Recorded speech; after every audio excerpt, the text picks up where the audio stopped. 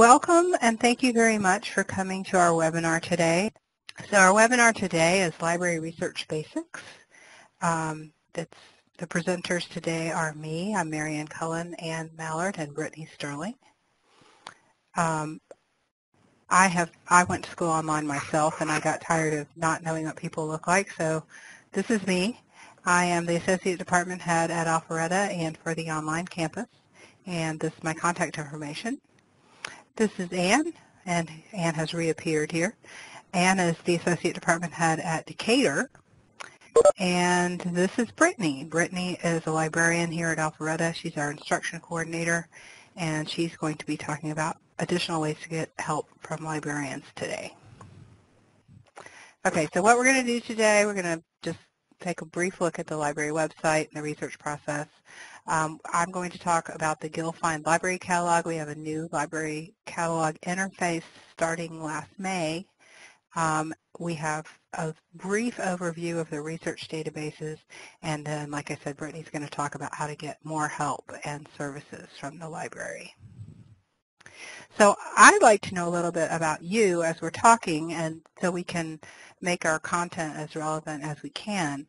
So if you would type in the chat box or tell me if you are online only, face-to-face only, or both. Are you a perimeter student or an Atlanta student? And is there anything specific that you want to learn in this webinar, like if you are here for a specific class or you have an assignment or you have a specific question?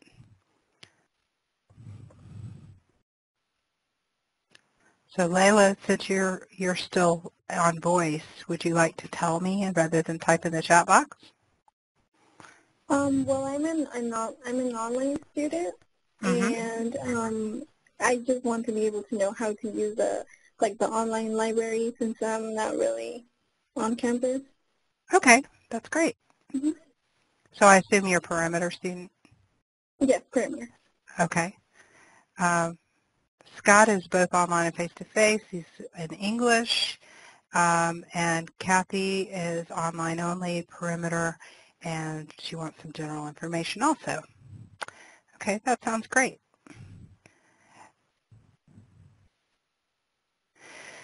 So I'm not going to talk a lot about the research process because we have so much to cover today. But coming into these resources, it's important to think about some things before you just jump right into the catalog or the databases. So one thing is to think about your topic or your research question. You may not have a fully developed thesis statement yet, but you might just have sort of an area or a question. So, beginning of semester, my question was, how can I organize my time better? And unlike Google, you can't just type this question into the catalog or the databases. You need to choose some keywords. So what are the most important words in the sentence that will help you get to the information that you need? And I chose time and organize. And then I started making a list of synonyms and related words that might get me to information that has to do with these two topics. And I also thought of a couple of terms that had to do with both of these things together. So organizing my time would be the same as time management or scheduling. And as I did some preliminary research, I found that most things that looked interesting to me actually used time management as a subject descriptor. So I'm going to use that as my search term today. So you also need to think about the kinds of sources that will give you the information you need. Now, sometimes your professor will tell you, I want you to use this kind of source, and that's fine too. But if you're deciding on your own, think about how deep the information needs to be. Are you supposed to be going really into depth and looking at research studies about this? Are you just looking for some kind of news article? So how deep is the information? How scholarly is it? Do you need to have scholarly sources that are peer-reviewed by subject experts, or will a journalist or personal experience be the kind of thing that you're looking for? And then also think about the date. How old can the information be? If you're looking for information that's a criticism of a work of literature, the date may not be as important as, say, if you were researching I'm trying to think of something that's much more current, like gay marriage or legalization of marijuana. Those are real current topics. So think about the date range of the information that's acceptable for you. So once you decide on the kinds of resources then think about where you would find those. So what I'm going to talk about is the catalog, and the main things you would look for in the catalog are print books, DVDs, other physical items. There's also ebooks in the catalog. In our research databases, these are mostly electronic resources, so you would find ebooks, streaming videos, journal articles, and other kinds of high-quality resources not available on the open web. Now, sometimes the web is actually a great source, just depending on what you're looking for. So if you're looking for something like government statistics, most of those are published on the web. Things like the EPA, the Census Bureau, those government agencies post lots of statistics and information on the web. Also, if you're looking for information about particular businesses. And there's some journals, magazines, and newspapers that publish on the web now, and that would be the quality that you would get in the print. So what we're going to do is start looking for the resources that the library has, and all of these can start on the library website. So there's this widget right here. I'm going to go, in just a second I'm going to share my screen on the computer, but for now I'll look here. So right here, the first thing that comes up is called the Discover widget, and this will get you to the databases. There's a search here that's called the Discover search that will allow you to look in many but not all of the databases. You can also go to particular databases down here or by subject here. There's another tab called the Catalog tab. This is what I'm going to be talking about. The Journals tab will get you to journals by name. You don't use the Journal tab to look for journal articles. It's just if you want to look at a particular journal and you know the name of the journal, that's what you use that tab for. Research guides will get you to some help resources, and the reserves will get you to the items that we have on reserve at the library. So if you'll give me just a second, I'm going to share my screen. Yes? Okay, excellent. Let me get my chat where I can see it. Okay. People are saying yes. Okay, so I'm guessing that means it worked. Okay, so here we are on the library homepage. I'm going to go to the Catalog tab, and you can sign into your account here. You can search Georgia State University. This is a quick search for the catalog. You can also search all the University System of Georgia libraries from here. You can go to an advanced search, and you can go to something called Browse Search. Like I said, I'm going to search for time management, and it's going to open up the catalog. So you can see here I've got 8,570 items at Georgia State that have something about time and something about management in them. Now this doesn't look inside the item. This looks at the title, the author, sometimes the chapters, the subject descriptors, so the main things about the item. If I was looking for something really particular, I might need to back up and think of a broader term where what kind of book would have this information in it. So I've got these results, and I'm not going to look at all 8,000 results. So what can I do to narrow this down? Those limiters are over here on the left. So I don't want an online version right now. I want something that's in the library. So I'm going to check available in the library. And that takes me down to 2,888 items. I've decided I only want books. Audio-visual will get me to videos or audiobooks. There's also journals, maps, and more things. I'm going to choose books. And like I said, you always need to check for the date. And I've decided just sort of arbitrarily that 2010 will be my date that I'm going to look for. So that got me down to 942. Now let's say I don't want to look for things from other libraries. I only want Alpharetta. So I can open up the refined search for the libraries, and I can choose which libraries I'm willing to go to. Let's say I only want things at Alpharetta. You can also exclude, say I'll do anything but the law library or Newton, something like that. So now at Alpharetta there's only 21, and then some other limiters down here. So let's just look through these. You've got the title of the book, you've got the author, you've got some information about the book. This one was from 2014, and it tells me that this book is available at Alpharetta, and it is also at some other campuses.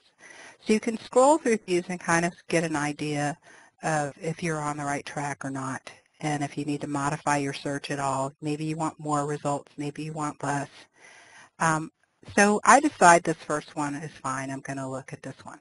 You'll notice too that your limiters are up here. So if I decide, you know, I also go to Dunwoody, I want to change that. You can take that off and open up the search to more campuses or change it in whatever way you want. So I'm going to click on the title to get more information about this book. And there's a Get It tab, a Details tab, and a Virtual Browse tab. The Get It tab tells me which campuses have the book and whether or not it's available. So at Alpharetta, there's one copy. At Atlanta, there's one copy. Alpharetta's copy is available. Atlanta's copy is apparently checked out because there's 0 copies available. So I know that it's on the shelf, should be on the shelf at Alpharetta. Just looking at these other tabs, the Details tab will tell me more about the book. So it even tells me, in this case, the table of contents. Not all books have the table of contents, but this one does. Gives me some subject headings, so this can give me some more ideas about what the book is about. It also can give me some more subject terms, so I might decide, hey, orderliness or organizational skills, which in that case is spelled wrong, but if it was spelled right. The virtual browse is like walking up to the shelf, and you can just kind of like look through the shelf and see what's nearby on the shelf. So that's what the virtual browse is about. So let's go back to the Get It tab. Now let's say that the Alpharetta one was the one that was not available, and I want to request it from the other campus. So to do anything like that, I have to sign in. I can sign in right here, and I can sign in up here. Either one, it works the same way. So you choose that you're students, faculty, or staff at Georgia State, and it remembers mine, but it's just your normal GSU sign-in like you would sign in for email or PAWS or iCollege or anything like that. Then you click on Request, and you choose where you want to pick it up. You can pick any campus, and you don't have to fill in the rest unless you want to. And then you click the Request button. And then it will keep track of your requests when you go to My Account up here, and it'll tell you where in the process the request is. It should tell you when it gets to where it's going. If it's been a few days and it seems like it should be there and it's not, you can contact the library and say, hey, what's up? Is my book there? Now let's say I'm not going to actually request it. Now let's say that both of these weren't available and I want to get it from some other school. I can click on More USG Libraries and GIL Express Request, and it shows me that this book is available at these other places. There's a whole bunch. Kennesaw's is checked out, but these others are available. So I'm just going to choose Georgia Highlands.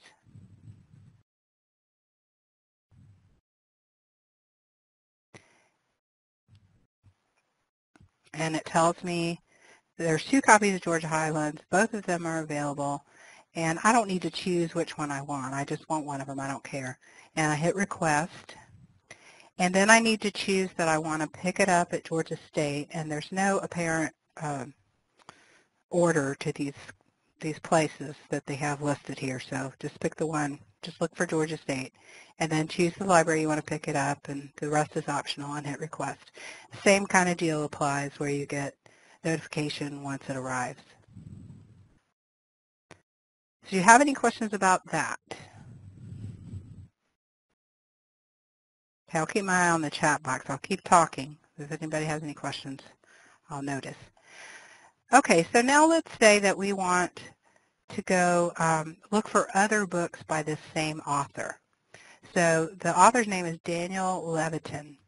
There's not, you can look if you have a title.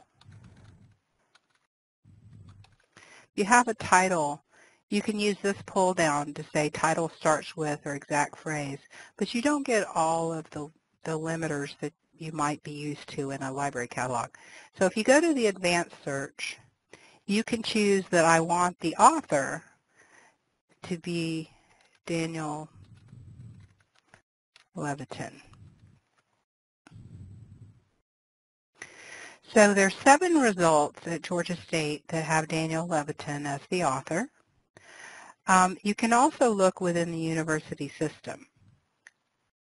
And so if I do my search again in all of the university system, you'll see now I have 11. So I might be able to get one from somewhere else if Georgia State doesn't have it. There are times where you might choose a book and it's not available at Georgia State. It's not available through GIL-Express. This one, it does say there's 4, so it should be available GIL-Express.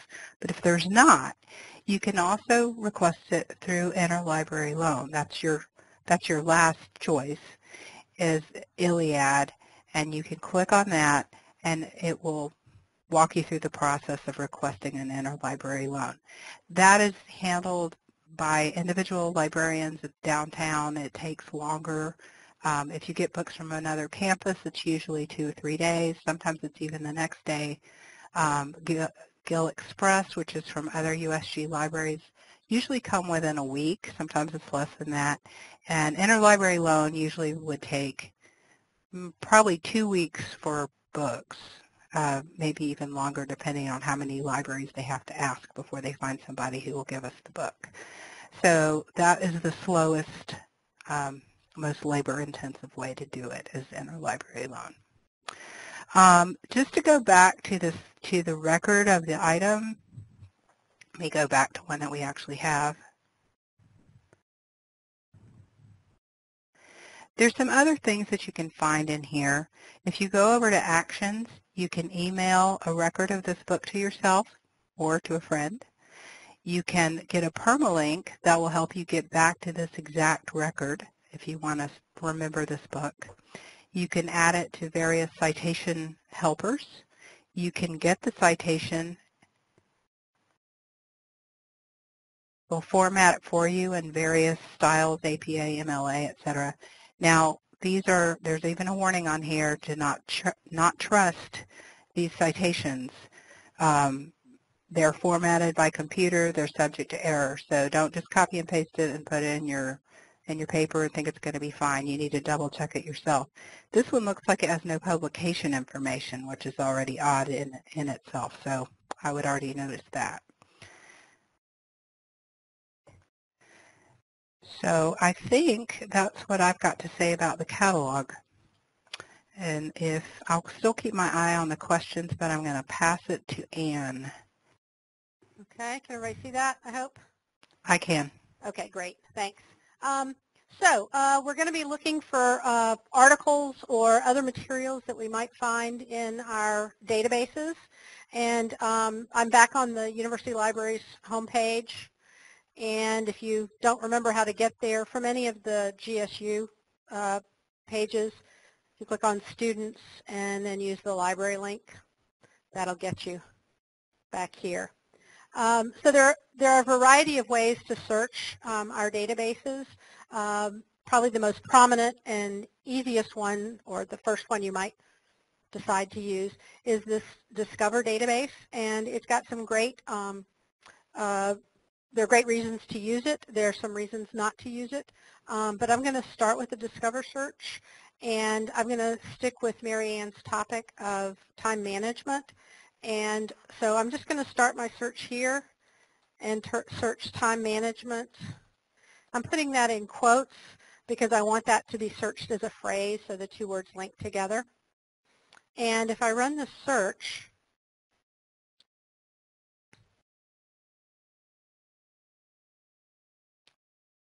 I get a lot more results, as you notice, than we did when we were searching the catalog. The reason for that is I'm searching many databases. So I'm searching not just books, but articles.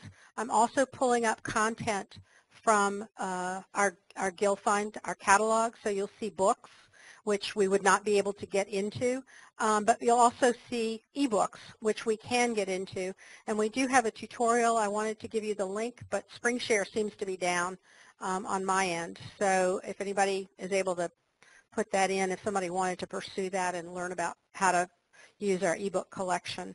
But you can follow the links here for online access to get into ebooks.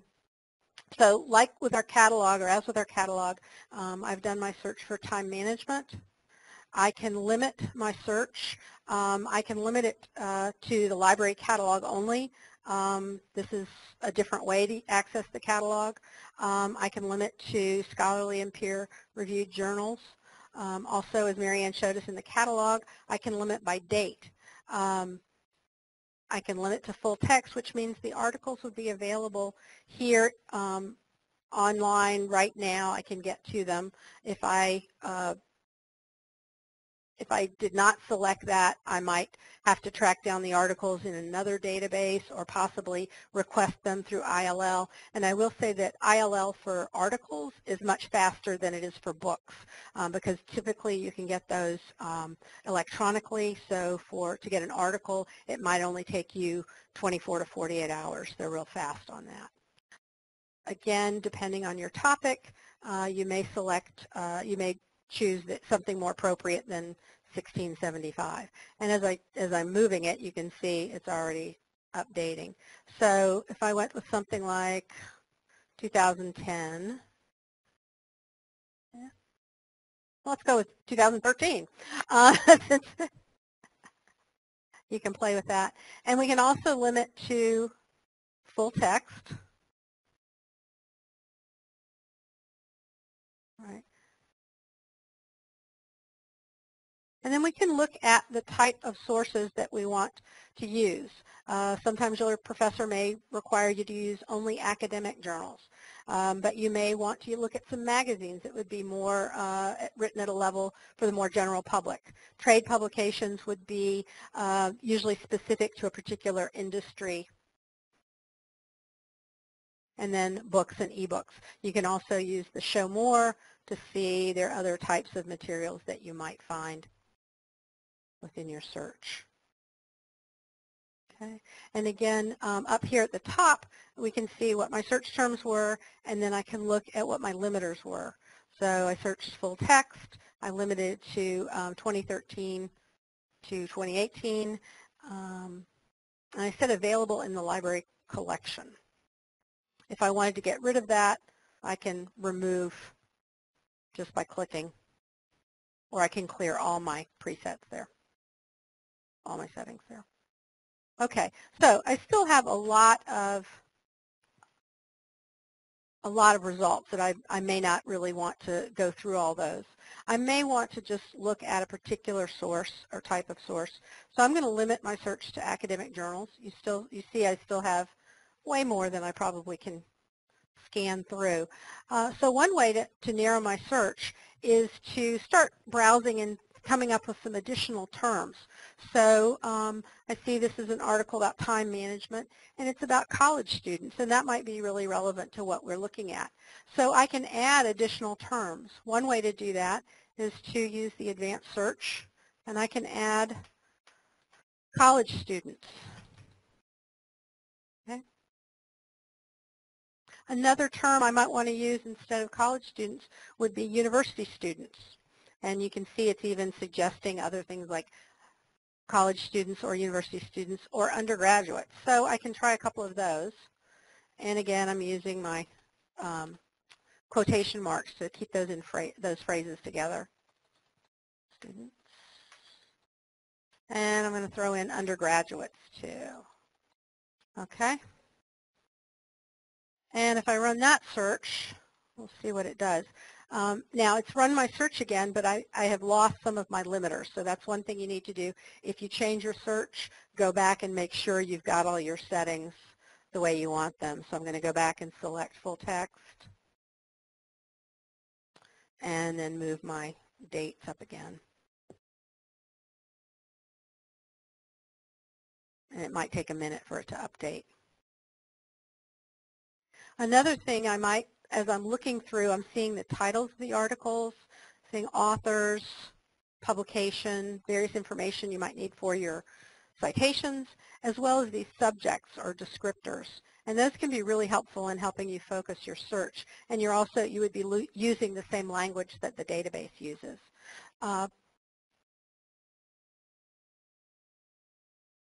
So I might want to add something like, I'm interested in how time management affects the success that students have. So I might say student success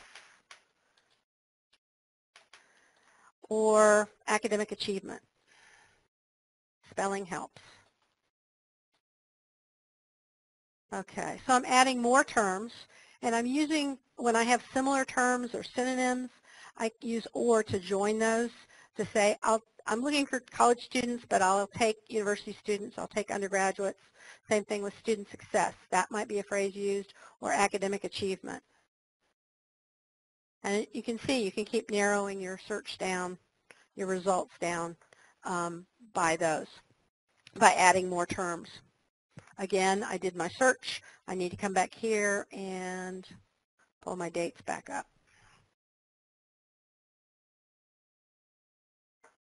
Okay. So for example, if we look at this first one here, personal factors predicting college student success. It tells me I'm looking at an academic journal, which is what I wanted.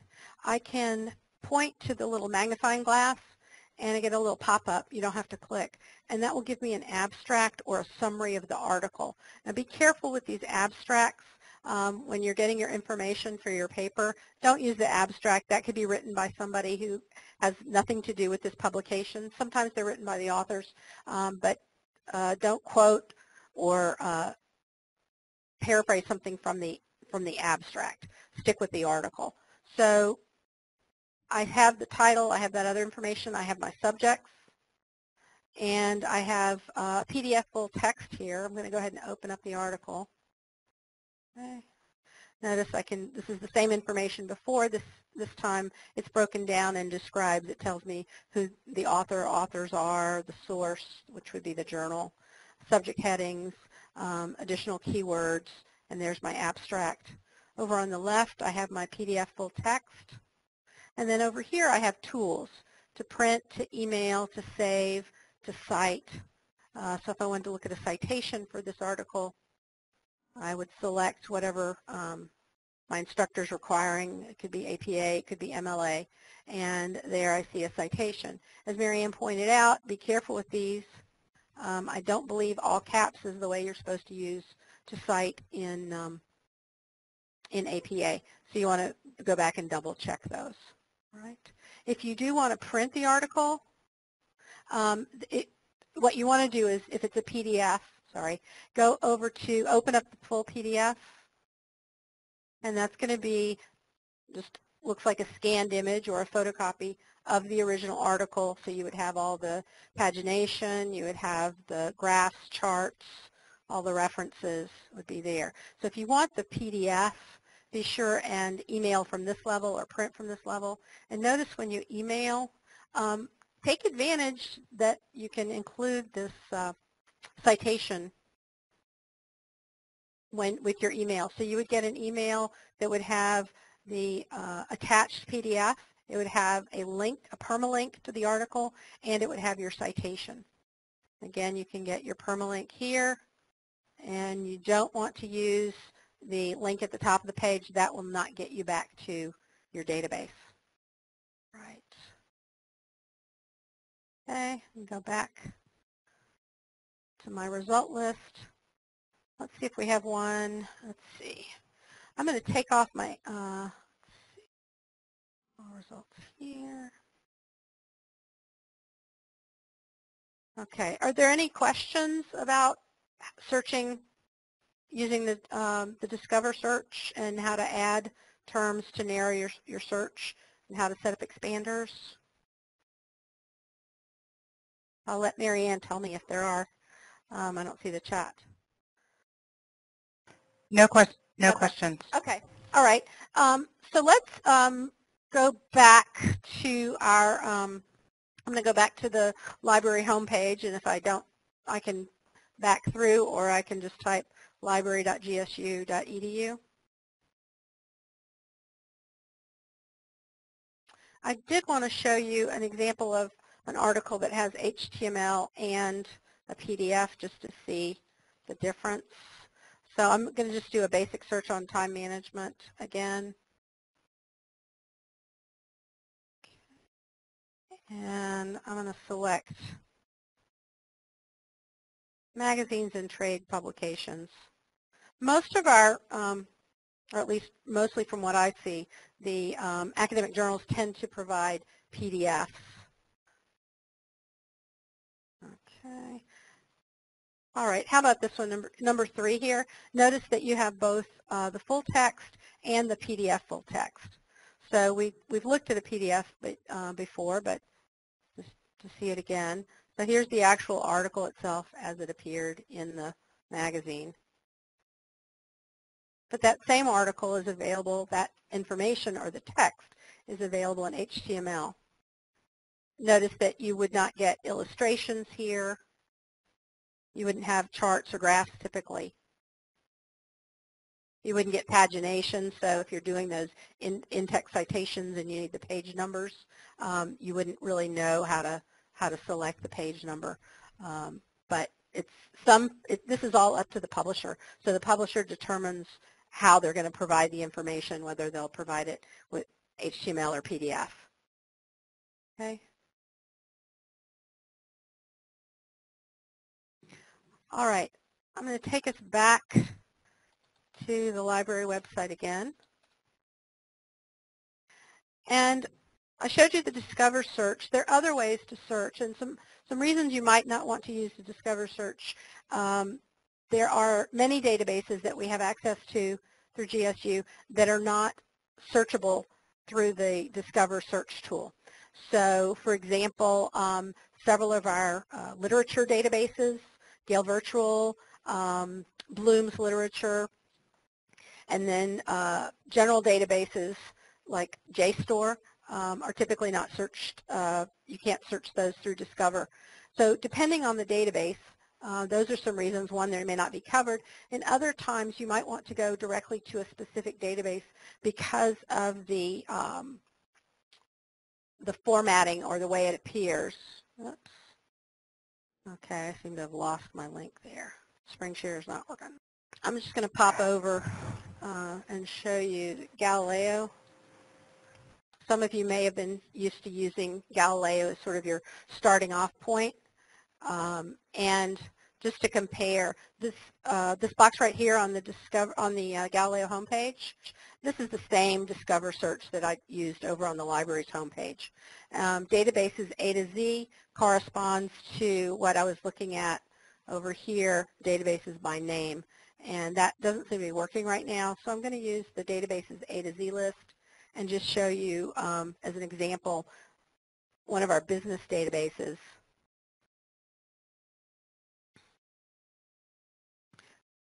And it has a very specialized interface that you can use that would not be, some of these features would not be searchable if you were using the Discover search. For example, in business, a lot of times they talk about the SWOT analysis, and that's something that you can select that as a publication type. So there are times when you would want to use a specialized database or a database and use its specialized features that would not be available to you in the Discover search. So I hope that's clear. Another way to search databases is, or to find out, look for articles, is to figure out what your discipline is or what your subject is, and then find out what databases are available to you. You may not know the name of a specific database. Let's see if SpringShare is working for us. So if I was if I was interested in nursing, for example, and I wanted to see what databases are available. Yeah, that's SpringShare again. Okay.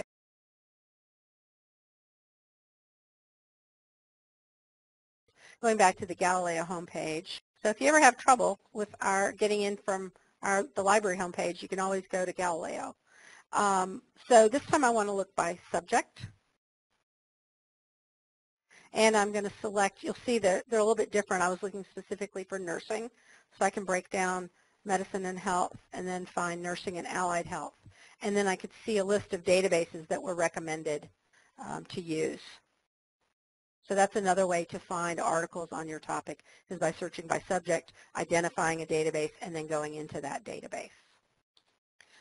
And finally, if you wanted to find the name, you had a particular journal article, maybe your professor said there was this really great article in a specific journal last month or in February or something, go track it down. But you didn't know what database covered that particular journal. You can search by journal name and then type in a particular journal title. You can then limit to e-journals only or all journals, which would include subscriptions that the library holds, or public or copies of the journal that the library has in hard print, in hard copy at the various campuses. But you might, if you're just, I don't have time to go anywhere else, I just need what I can get to from home, and you can type in the name of the journal. Newsweek's still around, isn't it? And this would tell me where I could go to get Newsweek. Let's see, let's just try View Online. And this shows me that Newsweek is indexed in all of these databases, and I can see what years. So if it's something back in 1996, I'm going to have to go to Factiva to find it. And I think Newsweek may no longer be around. Maybe that's why it ended at 2012. Okay, but that's how you can find. So the Journals tab, probably not going to use very often, but if you need to know where a specific journal is indexed, you can use that. All right. So I think, Mary Ann, I'm just going to check in with you and see if I covered what I needed to, and pass the ball over to Brittani. Okay. No, there's no questions, but if you have questions, go ahead and ask. I'm going to pass this to Brittani. So if there were a couple of things I typed in the chat box while Ann was talking. There's a research guide about ebooks that tells you what ebook providers we have, if you want to look at them on your mobile devices, that sort of thing. That kind of information is in the ebooks guide. So Brittani, you've got the ball. Can you see my screen? Okay, well, while my computer is deciding to think a little bit, I'm going to cover kind of miscellaneous, or how else you can get help on the library homepage. One of the easiest ways to get help if you get stuck, especially since you all are online or partly online, on the main screen in the library homepage, right next to where Ann was showing you how to conduct your searches, on the right side of that, there is a box that says Live Assistance. And basically what that is it's an Ask a Librarian kind of feature. We just call it chat. It's staffed by librarians from all 6 campuses, and that's one of the easiest ways to get a hold of us. So I was talking about Ask a Librarian, and these are just 2 of us here. If you go over to the, hold on just a second. Oh, okay. I'm sorry, y'all. This is my first rodeo. Thanks for your patience. Okay, so this Live Assistance box here is basically what I was trying to describe to you. It's one of the first things you see on the library homepage. It looks a little bit different in real time, but basically you'll put in your information. It asks you for a few other things, and this is the box where you would type what your research question is, or it can be everything from, for instance, Clarkston had a power outage this morning. You can ask us things like that, to can you help me find a book about 18th century art movements or something like that. Anyone on chat can help you with that. The only thing is, just like kind of now, sometimes there's a little bit of a delay because we do have to go look for things or search the catalog, so if you just keep that in mind. That you can also see the library hours down here, and I'm not quite sure what's in the slideshow, but I think it's in here. There's also a way that you can text us, and that will also come up in chat here, and we will reply to you as quickly as we can. So moving on. Okay, so sorry, I was a little premature. Actually, right at the bottom of this is an "or search for an answer" link that you can also use. And basically, where it will take you is here to the Help and Answers page. And this is kind of a collective, like, FAQ sort of page, like very common. A lot of times functional questions, like what's the difference between PDF and HTML, or how do you cite certain things that are asked for a lot in assignments by professors. What's the difference between a keyword and a subject? A lot of times we get asked those things a lot, so they'll show up under this page. You can search, if you still haven't found it, you can use this search bar up here to look for your question to see if it's been there. These are the most popular on this screenshot. There's also recent ones, featured ones, and then you can narrow by groups, topics, or all over here. And of course, once again, the live help box is here if you try looking through all of this and you don't happen to find your answer. One of the other things that's helpful to you is it will tell you when it's last updated, because these are asked a lot, and if we've had to change something like the catalog, like Mary Ann mentioned in the beginning, then you can see the most relevant information. It'll also sort by topics and the number of views, which is very helpful to us to see if we are helping you. So, okay. Also, we've talked about research guides. If you happen to come away with this or come away from this and you've forgotten anything that we said, a lot of times the research guides are a great place to start, because you can search by subject. And we have here at, I've neglected to mention, Mary Ann and I are at Alpharetta, Anna's at Decatur. Here we're kind of, I like to say, catch-all librarians. We're liaisons for all the subjects, but downtown we have folks who focus on specific subject areas. They'll have created research guides for this. So what happens when you click on a research guide, this is what you would see. A lot of times there's the welcome page. It'll tell you about how to set up a research question or search strategy for whatever subject you're using. You can look at how to find articles. It'll recommend, sometimes people will have this as databases instead, and it'll recommend a few specific ones. So this is what you would see. Okay. There's some other tabs at the top, one of which will give you access to more workshops, or like this page shows up as more webinars. You can look to see what's coming up. This is a screenshot from spring that showed some troubleshooting tips and tutorials that you could look at. There is also a list of other webinars, and we have a few others throughout the fall, so this is where you would look for those things. Mary Ann has the navigation on this one. I'm going to switch back over to her. Hold on just a second. This is Mary Ann again. This is the wind down screen. Brittany didn't know that. So after this webinar is over, the archive will be posted on this same page. So if you want to come back and see it all again, it's going to be here, or you can see the other webinars we're going to have in the future. We also have a guide that's about video tutorials. So there's tutorials on here that will give you the 6 or 12-minute version of what we've done today. And are there any questions to wind up with? Okay. So we'll hang around for a few minutes after if anybody has any questions. If you would do us a favor and give us some feedback on this webinar, this is the URL. It's a 2-question survey in an empty box. And so we'd really appreciate constructive criticism or praise, whatever we can. So if you'll do that for us, that would be great. And I'll put our contact information up again also. There we are. So that's me, Brittany and Ann, and our contact information if you have any specific questions for us.